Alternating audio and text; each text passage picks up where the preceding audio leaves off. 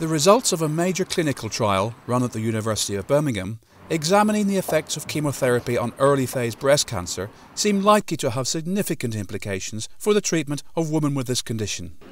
The researchers have discovered that by adding epirubicin to established cocktails of chemotherapy drugs, they can noticeably improve survival rates in early stage breast cancer, reducing the risk of death by approximately 30%. One of the key challenges for doctors has to be to integrate the best possible chemotherapy with newer drugs.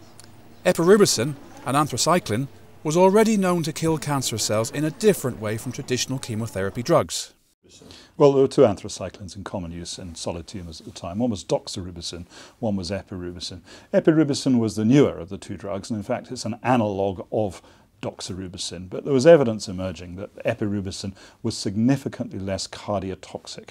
And the importance there is that many of the women we are treating in this study got early stage disease. Some aren't going to relapse with breast cancer, and safety has to be a huge priority when you're treating patients with early breast cancer. So epirubicin looked better from a toxicological point of view. The trial, involving more than 2,000 women from 65 centres across the UK, is the largest ever study of this approach to chemotherapy. The National Epirubicin Adjuvant trial set out to examine the effects of the chemotherapy drug epirubicin when combined with traditional chemotherapy drugs in women with early stage breast cancer. The trial compared the established combination of chemotherapy drugs, CMF, with CMF chemotherapy in combination with 4 cycles of epirubicin. Epirubicin had been introduced into practice in the 1980s, and by the time we designed this study in the early 90s, it had become an established part of chemotherapy for women with advanced breast cancer, for which read metastatic breast cancer. So we knew its place in the treatment of women who developed secondaries, perhaps after early treatment, with one of the standard adjuvant regimens such as CMF. So we knew about its safety, we knew about its side effects, we knew how to handle it, but we knew it was less toxic than doxorubicin. Patients in the study were followed up over a period of 5 years, with patients receiving epirubicin as well as traditional chemotherapy showing significantly better survival rates and less recurrence of tumours than patients receiving traditional chemotherapy. The results of the study were collected and collated at the university's Clinical Trials Unit, where the statisticians have been monitoring data throughout the trial.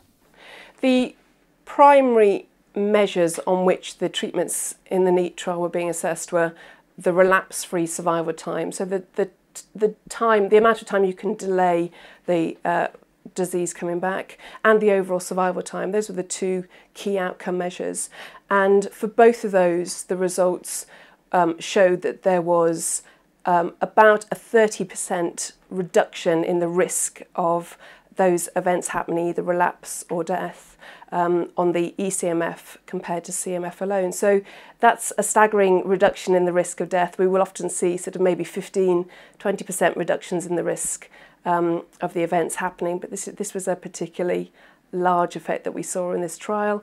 And so those are probably the two key results.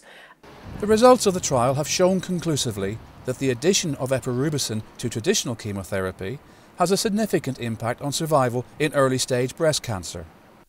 Over the years, the combination of chemotherapy drugs has been refined to help prevent the recurrence of tumours, but it's unusual to see such a dramatic improvement in survival with relatively small changes in the package of drugs. Without trials like this, we just cannot progress things.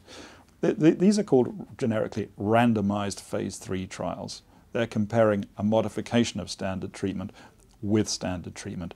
They are the evidence base, they provide the evidence base, they provide the data that enable us to say that some modification of standard treatment is better than standard treatment alone. Without those data, you're in the world of value judgment. So this randomised phase 3 trial, or maybe a confirmatory randomised phase 3 trial, is the cornerstone of evidence-based medicine. With this particular trial, it seems that a significant step has been taken in the treatment of early stage breast cancer.